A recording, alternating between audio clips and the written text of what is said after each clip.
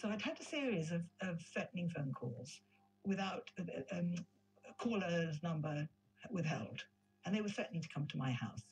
And then I happened to miss a call and noticed there was a message. When I played it, I realised the person had made a mistake because he'd left his number effectively, because he'd left a message. And this was the call. You Nazi scum. You should burn in the gas oven, you dirty Nazi cow you are, stinking swine. I hope you die in a gas oven. You deserved everything you'd have in hell to burn in acid. I was very, very shaky. I mean, it was such kind of absolutely uncontrollable rage and fury.